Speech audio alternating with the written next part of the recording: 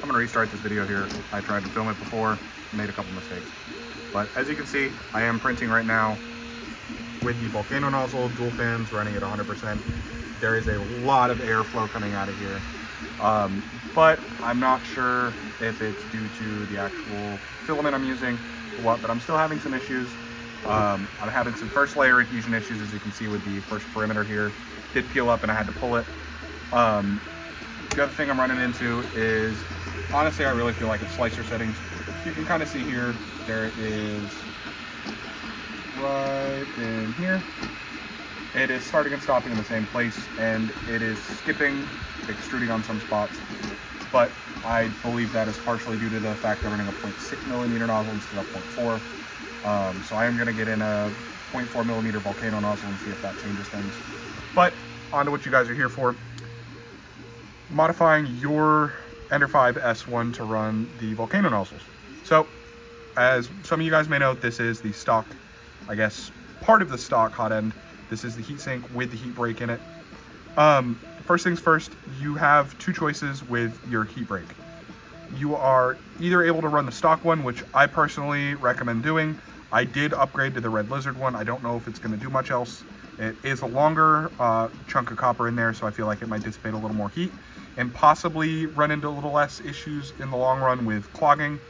But it does mean you are stuck using that one and you can't go back to running stock unless you mill this absolutely perfect, which, let's be honest, it's not going to happen. Unless some of you have a CNC or a like insanely nice drill press setup. I just did this with a drill. I have shop tools, but I just prefer not to have to run down to my garage and do it every time. Back to this though. If you do decide to run the Red Lizard one like I did, you are going to have to take a 6mm drill bit, and it's about 1 millimeter to 2 millimeters that you're going to have to drill out. Inside here, there is a piece of Bowden tubing. I believe I took it out of this one, but you can see in here. It just runs down and to meet the actual heat break. You're going to have to trim a little bit off that as well. You are going to need, I believe these are M2 screws. Don't quote me on that. You're going to need a bunch of screws anyway, so I'd highly recommend just picking up a pack like I did. I got just some on Amazon. Has everything I've needed so far. Would like a little bit longer set, but these do the trick. That way you're able to mount on the next piece. The next piece, I don't have an extra one, so I can't really show you, but I'll just use a stock heat block to show you. So the stock heat block, sorry, this is not focusing very well. My phone is not being very good about this. Stock heat block, your thermistor and heater are on the sides. On the Red Lizard, it is actually flipped. So I guess it kind of sits like this. You have a thermistor that is going to be in the front and your heater in the back.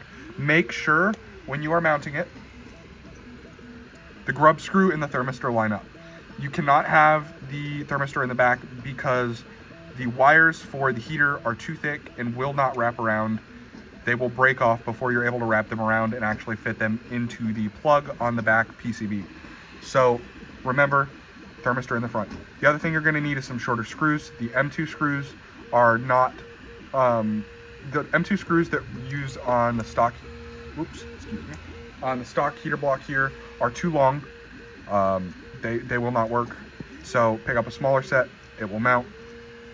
That's it as far as the hot end is concerned. Everything else plugs in, it all works. You can use your stock thermistor and heater, everything works. On to the other parts. So I printed an extra one just so you can see. This is the dual 50-15 fan mount. I can't really show you very well. It is back there, you can kind of see right here. Let's move around. But you will need dual 50-15 fans. I don't know why, but I was having severe cooling issues. I could not print bridges, anything. And again, I do feel like that is partially due to the 0.6mm nozzle and some software issues as far as the Creality slicer is concerned. Probably need to switch back over to using Cura or even switch to a Prusa slicer. But the 50-15 fans are almost completely necessary just for cooling. I wasn't able to print at speeds. As you can see now, I'm printing close to 200 millimeters a second. I believe right now 180, something like that. No real issues. I have minor stringing here, a little bit of blobbing, but the layer lines, everything looks pretty good. I am also getting some software bugs still. I know a lot of people are. First layer issues, I'm having to delete the printer completely off of the Sonic pad and completely reattach or reconfigure it and go through the bed leveling setups to get everything to work. The other thing you're gonna need, I almost forgot about this, for your CR Touch.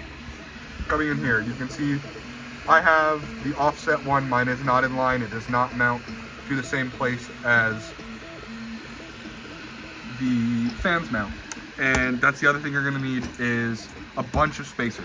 I highly recommend, I see if I can link it, but I highly recommend printing out just a bunch of the BL Touch or the CR Touch, whichever one you find, whichever one you like best. Spacers, I actually clipped mine up just to make them little round spacers to put over the screws. I believe there's 4 millimeters on each, both the fan and the BL Touch, CR Touch, whatever it is, they're the same thing. Crying about it. About 2 to 4 millimeters. It's gonna be, I thought it would be 6 because that is the difference in this and the Red Lizard hot end, but it is 4 millimeters is what I had to do, and that got my fans sitting just about perfect here. So, if you guys have any questions, please feel free to shoot me a message, comment on here. Whatever you got to do, I'd be glad to help. But again, do this at your own risk. I'm still running into issues. So I hope you guys enjoyed. Have a good day.